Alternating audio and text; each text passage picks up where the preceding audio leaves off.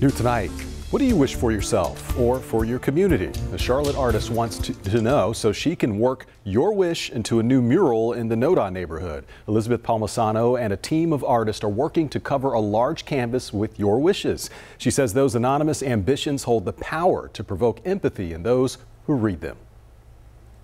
We don't know their race, their gender, their ethnicity, their age, we don't know anything. But Elizabeth Palmisano describing what she calls a special kind of magic she wants in the Queen City, an idea that started to bloom during the immersive Van Gogh exhibit, thoughts she transformed into handmade paper. I put them in these giant light boxes, and they were part of the Charlotte International Art Festival last year. Then there were 1,500 wishes, many intimate.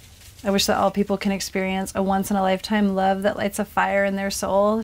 Her newest concept will add even more wishes from perfect strangers and inscribe them on giant painted sculptural clouds dotting a 23,000 square foot mural around a parking deck near this rail line in NoDa at 36th Street. It feels really wild that this project's so big that I'm hiring 7 other artists to work with me.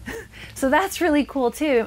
The goal to hold multiple events between now and the next couple of weeks to gather as many wishes as possible to reveal that all wishes hold weight and connect us equally to our community. My hope is that at the end, like the whole process, that it feeds excitement and joy, even though some of those wishes are not joyful, but just the joy of recognizing and celebrating people.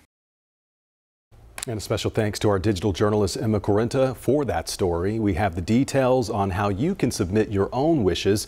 You can find that information on our website and app.